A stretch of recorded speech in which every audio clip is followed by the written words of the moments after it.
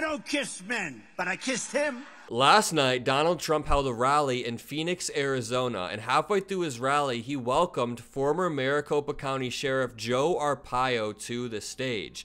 Joe Arpaio is an absolutely terrible human being, and I'll break down why in a second, but as Donald Trump invited him on the stage, he gave him a massive kiss on the cheek. And MAGA sycophants were not happy about this. He faced a lot of backlash. We saw a lot of amazing comments, such as, "So Trump gay now? I thought he hated the gays," in response to Republicans against Trump, saying, "Convicted felon Donald Trump after kissing convicted felon Joe Arpaio." Someone else said, "Trump just kissed a dude, so yeah, that's kind of gay." And I'll play the clip in just 1 second, but if you don't know who Joe Arpaio is, this article reads, Arpaio was convicted of criminal contempt in 2017 for refusing to obey a court order that prohibited his cruel and abusive racial profiling practices, terrorizing communities of color in Arizona for years. Arpaio's racist abuse of power cost Arizona taxpayers hundreds of millions of dollars in legal expenses. The wildest part is, when Donald Trump was president, he pardoned Joe Arpaio, despite knowing that Arpaio was a racist scumbag who also helped push the Obama birther conspiracy, but so did Donald Trump. Watch this clip and watch Arpaio almost break down in tears on stage, calling Donald Trump a hero. Is here? Come here, Joe.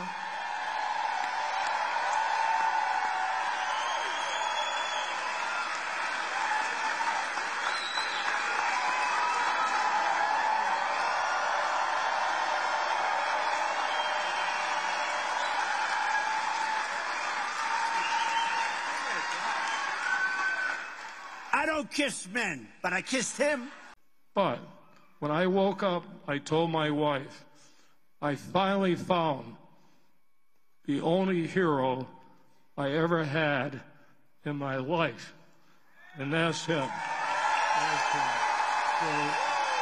Listen, I think that was a completely normal kiss. I mean, there's nothing wrong with that. It was just a normal show of affection, but MAGA sycophants are so insecure about their masculinity that they call a simple, small kiss gay, or act like that somehow tears down Donald Trump's masculinity when that's not the case whatsoever. But what does tear down Donald Trump's masculinity is having no spine when standing next to someone who is an absolute garbage, racist human being. But I guess those words apply to Donald Trump as well. I mean, Joe Arpaio became incredibly popular on the national stage of politics in America after he tried to mainstream this birther conspiracy about President Obama. Watch this clip.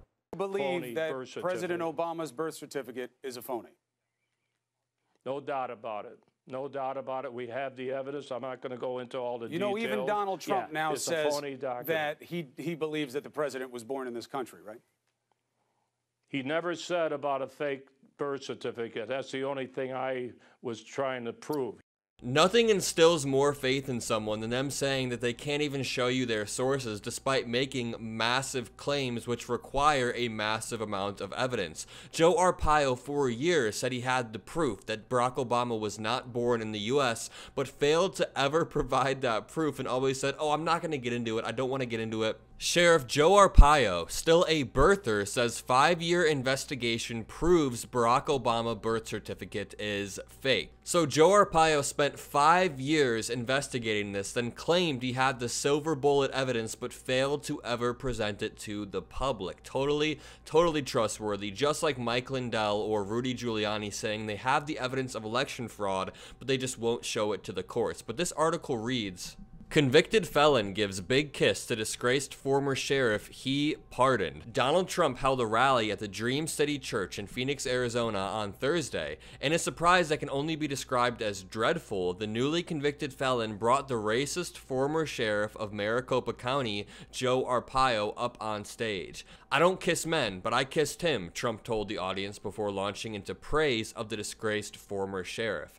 "People said he was too tough," Trump said. "Now they're saying, where's Sheriff Joe? You know, he's 177 years old, but we want him back." Obviously a joke.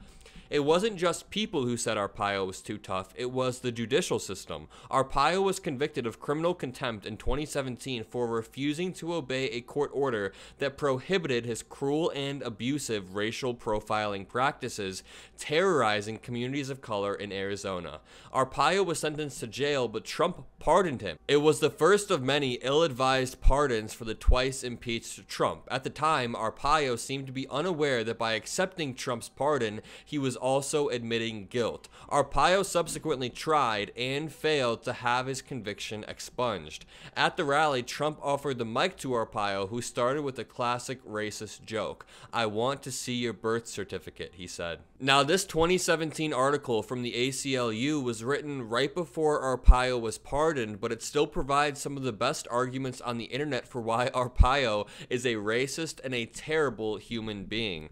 Arpaio was recently convicted of criminal contempt after he deliberately violated an earlier court ruling that ordered his department to end its practice of illegally detaining people based only on suspicions about their immigration status. That ruling came in a successful case brought by Latino residents to challenge Arpaio's racial profiling policies. His conviction came after years of implementing discriminatory policies, flouting the law, and violating the civil rights of the people he was elected to serve. The ACLU was one of the groups that brought the lawsuit against him. Number 1, racially profiling Latino communities. In traffic stops, workplace raids, and neighborhood sweeps, Arpaio ordered deputies to target residents solely based on their ethnicity, often detaining people without reasonable suspicion that they were violating any laws that his office was allowed to enforce.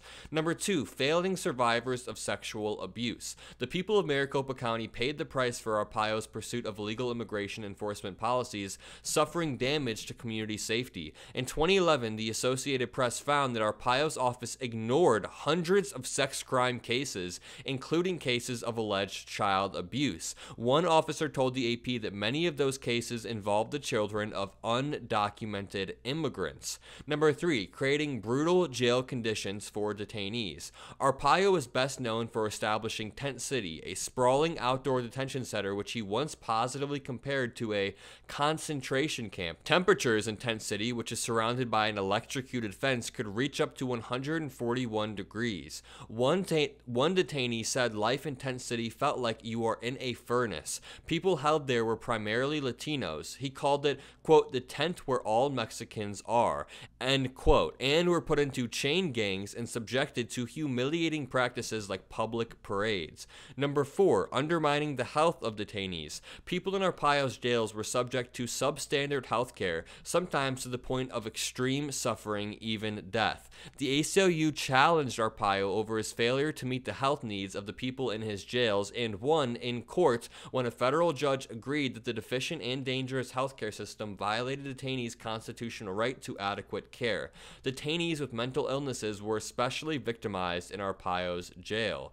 Number 5, abusing public office. Arpaio was known to intimidate supposed enemies, including a judge's spouse, a political rival, a county official, and a reporter. The Justice Department also found that his office, quote, engaged in a pattern or practice of retaliating against individuals for exercising their First Amendment right to free speech, as deputies tried to silence individuals who have publicly spoken out and participated in protected demonstrations against Arpaio. So these are the types of people that Donald Trump pardons. These are the types of people that Donald Trump wants to have power and wants to be walking free. This is an incredibly racist and terrible human being who showed an utter lack of care for the lives of other human beings simply because their skin was a different color. Joe Arpaio completely tortured a bunch of Latinos just because they immigrated here and he didn't agree with it. My name is Mockler. If you enjoyed this video, leave a like, comment a blue heart, hit the subscribe button, and have a great day.